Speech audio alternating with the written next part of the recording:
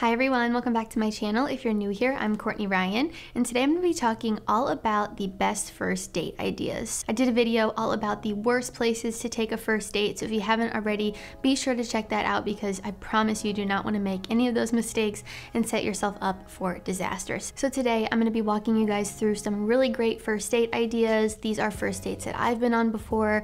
These are just first dates that in my mind would be an amazing place to take a first date if you're looking to date a girl, if you're looking to have a nice time with a girl, if you're someone that's just looking for a hookup, maybe these aren't the best ideas for you. In that case, you can probably just go out for 9 p.m. drinks and do whatever you want to do. But this is for the guys that want to take a girl on a nice first date without breaking the bank, without putting too much pressure on it, without being locked into something like I talked about in my worst date ideas video. So make sure you stick around until the very end because I have some great ideas for all of you guys. If you guys haven't already, be sure to hit that subscribe button. I am almost to 100,000 followers, and when I get there, I'm going to be doing a super awesome giveaway that I promise you will not want to miss. So hit that subscribe button. All right guys, so number one on my list is coffee or drinks. So personally, I would prefer going out for coffee. I think it's just a safer option, especially if you don't know if that other person drinks or not. A coffee shop is a great place to go because they have more than just coffee also. If you're someone out there that does not like coffee, I know some of you are like that. Personally, I need it to survive and to function, so a coffee shop for a first date would be a great option. And the reason why I chose this is because it's very casual. It doesn't lock you into a long drawn out dinner. You can go whenever you please if it's not going well, and you're really not locked into anything serious. So just getting coffee or meeting up for drinks is a great option. I think this is one of the best first dates you can go on. It's very casual, very laid back. I think that often coffee shops make great first date locations. They're often really relaxed and chill and just a nice place to meet up with someone for the first time. You can just grab a table, get yourself a drink, and sit and talk for as long as you please. I just really love this one. I've been on first dates where we went to a coffee shop and it always went really well. So definitely a great option. If you're opting for grabbing drinks instead of like a coffee shop, I would just recommend going somewhere a little chill, maybe somewhere that's not super rowdy. In my worst date video, I mentioned going to a bar is maybe not the best place just because they can get kind of rowdy, chaotic, crowded, and can be kind of loud. So I would just keep in mind the bar that you're choosing. I know there are some really great bars out there that are relaxed and not chaotic like a club would be.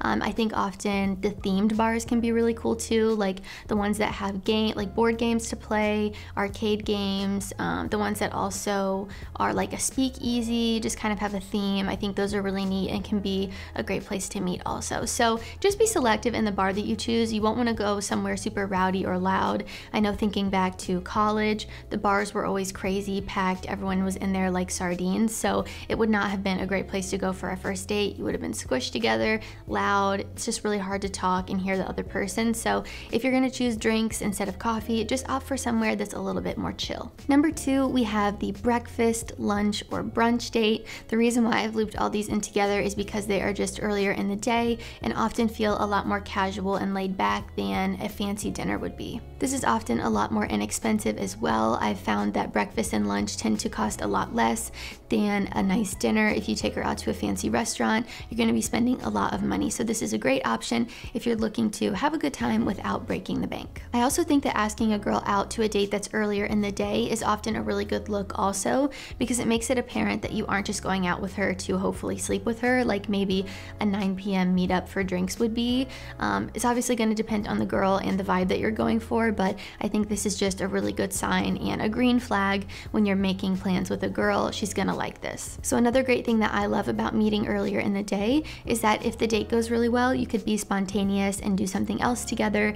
If, like I said, the date went well and you'd like to keep it going, I think that's a great option too. I've done that on a first date and I've been with a guy for 3 years, so it works for me. I promise it's a good thing for you, and it helps you if you can kind of think on your feet and plan something spontaneous afterwards. She's gonna really like that. Next up on my list, we have the great outdoors. So I have a bunch of different ones looped into this one because I think there are so many things that you can do if you opt for an outdoor date. Obviously, this is going to be a lot better if you live somewhere that's a little bit warmer. You wouldn't necessarily want to go and freeze your butt off unless you know that other girl is into stuff like snowboarding, skiing, and all of that.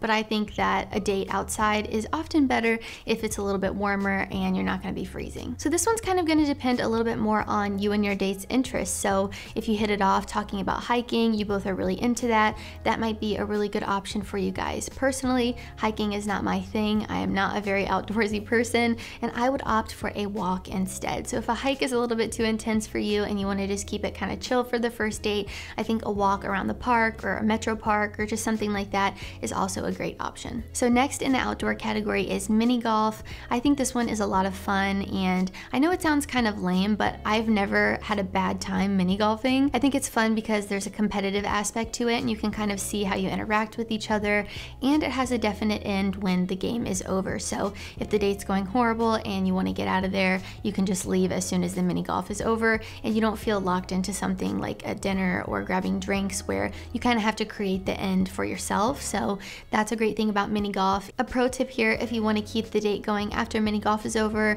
is you could say something like, whoever loses at mini golf has to buy ice cream. So then you're continuing the date. It's a fun competitive thing, and it just kind of all ties in together, which makes it really nice. So pro tip there if you want to keep the date going. Next up, we have a picnic at the park or the beach. Even if you don't include the picnic aspect, I think just going to a park or the beach or something outdoors, depending on where you live, can be really fun as well.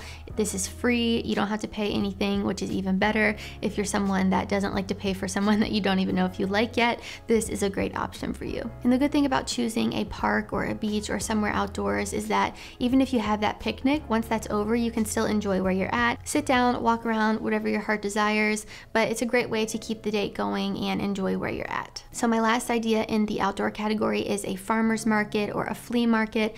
I know a lot of cities have been doing these lately in the summertime, and these are one of my favorite things to do. I think they're so much fun. It's great to shop local, see all these different things that people are offering, and just kind of look around and shop around while also enjoying the weather. This would definitely be my personal favorite on the outdoor list.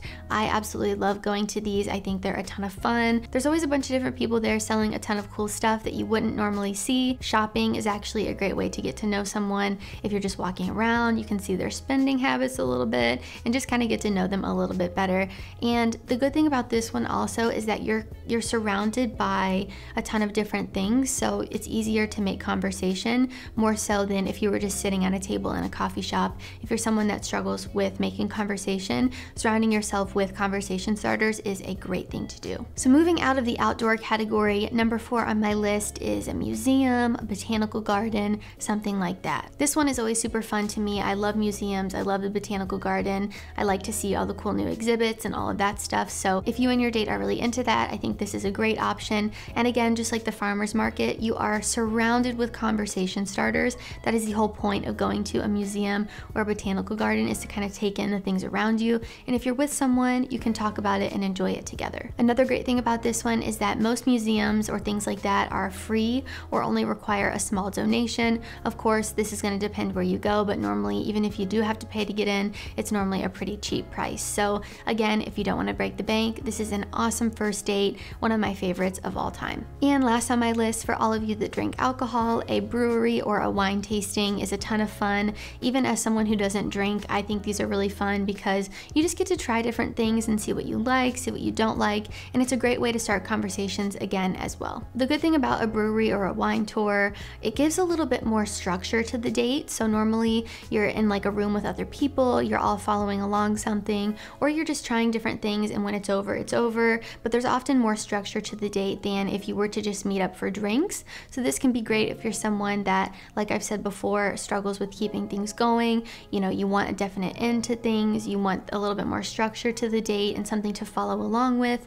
This is a great option. They're a ton of fun and definitely a more classy way to enjoy an alcoholic beverage. All right, guys, that is all I have for the best first date ideas. Of course, at the end of the day, these are just things that I think would be awesome, things that I've been on that I've really enjoyed, and I think would be an awesome choice for all of you as well. But let me know in the comments down below what first dates you've been on that you've really enjoyed. I think it helps guys out when you leave comments down below, sharing your success stories, what went well and what didn't, to kind of help them in their future endeavors as well. Also, be sure to follow me on Instagram at Courtney Christine Ryan. I love connecting with all of you guys on there as well, and it's the best place to connect with me a little bit more one-on-one if that's something that you would like to do. As always, thank you all so much for watching, and I will see you all next time.